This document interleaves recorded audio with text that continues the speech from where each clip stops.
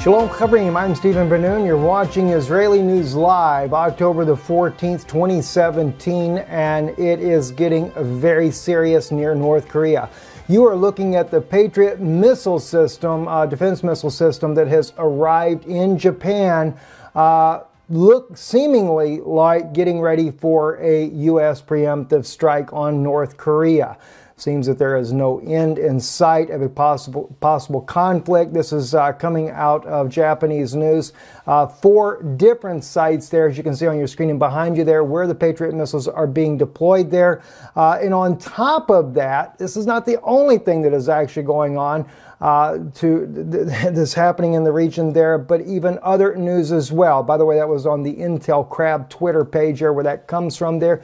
RT also reporting that North Korea threatens Guam with a salvo of missiles. A U.S. gears up for drills with Seoul, South Korea. But you know, as Russia has stated before, in some of the drills the U.S. has done near their borders, that there have been times, especially during the Crimean crisis, where the U.S.'s drills were actually considered by Russia as not just drills, but a preemptive strike being planned on Crimea. Now, Russia did put the S-400 system in clear plain view of the satellite operation of the U.S. military, so that they could see that Russia was also ready to engage if that were to come to the situation in Crimea at the time. It did not, thank God for that, and it looks like that this may be the very same thing as well. RT has reported in other articles already that it appears to be that the U.S. is getting ready for war with North Korea, not just another military drill there going on in the country. On top of that, the Sputnik News is reporting that the Tomahawks near the DPRK are a serious challenge to Pyongyang. 150 plus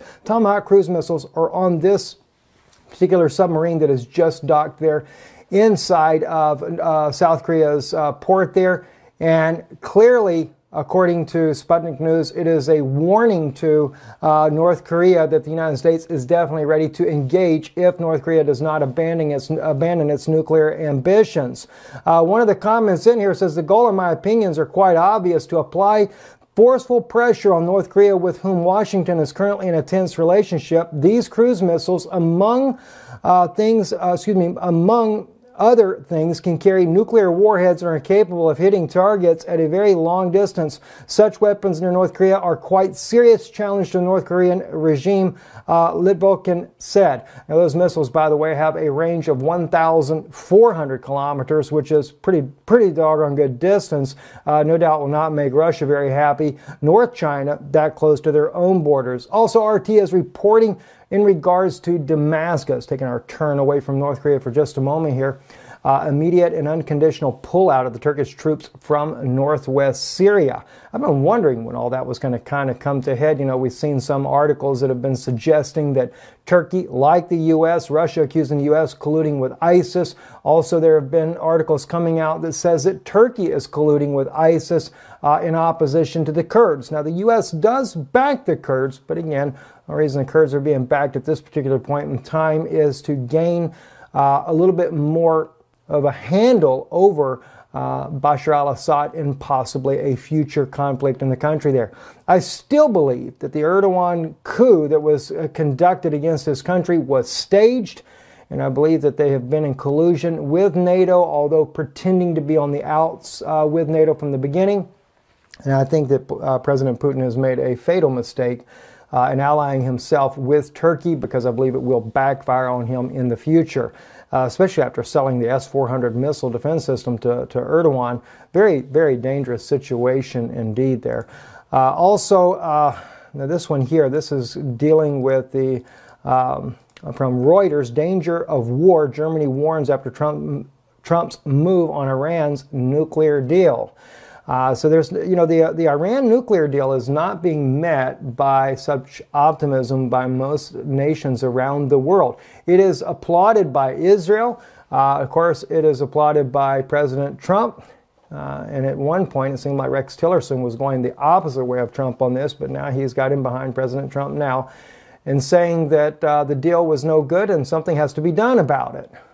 Well, the question is it going to drag Tehran into a war? If Iran ends up doing like that of North Korea, and of course North Korea already in partnership with Iran, it's going to be almost a guaranteed success for nuclear weapons being shipped out to Iran, one way or the other, smuggled into that country. Now, right now, I am sure that North Korea is pretty much blocked off by the United States, so smuggling a nuclear warhead out would not be maybe as simple as what we would think, but you never know.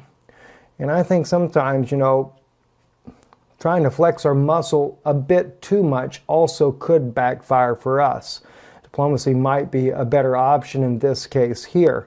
I do realize that Iran is a threat for Israel's safety and security, but are we going about it the right way, especially with the tensions that we're facing already with North Korea, and how is that going to play out with Russia and China if in the event we do a preemptive strike? Remember, China said that if the U.S. does a preemptive strike, then it's not so much that China will stay out of this. I can't help but think, though, that the U.S. is kind of under the deep state authority there, is not trying to force North Korea into action. Very serious situation indeed. The U.S. has promised to use some very high sophisticated electronic warfare in trying to stop North Korea's military as well. So there's a lot of different things that are going to be on the battlefield once this battle does kick off. And also in another news, turning one other place there, this is the French representative to the European Parliament, Emmanuel Fallon. In fact, Emmanuel Fallon will be appearing here on Israeli News Live. We have been invited to the European Parliament to speak to him about glyphosate and Monsanto and exactly what they have been doing with this deadly chemical that is in the fertilizer called Roundup, or not fertilizer, but pesticide, perhaps, I guess you would call it. And it has been known by scientific studies inside of Europe to cause cancer. Well, in this very interesting article right here, I'll hit the translate button for you here from the French language here, but it says the scientist concludes that there is no danger on the glyphosate, but forgets to say that Monsanto has paid him some 17,700 euros for his research that he does there. So this Professor Kirkland, expert, a scientific and independent scientist, who is saying that there is no connection between glyphosate and that of the studies of what is going on as far as cancer in children, etc. He has been exposed by Emmanuel Fallon, and we cannot wait to get him on here on the program. We will also be discussing with him vaccines, because glyphosate is also inside vaccines. And you'll find European doctors tend to be a little bit more concerned about what these things are doing. The country of Hungary also had a crop burning, a public crop burning of all crops that were genetically modified by Monsanto, the Monsanto seeds that were used in their crops, because they also were noticing the studies and what was happening to their children.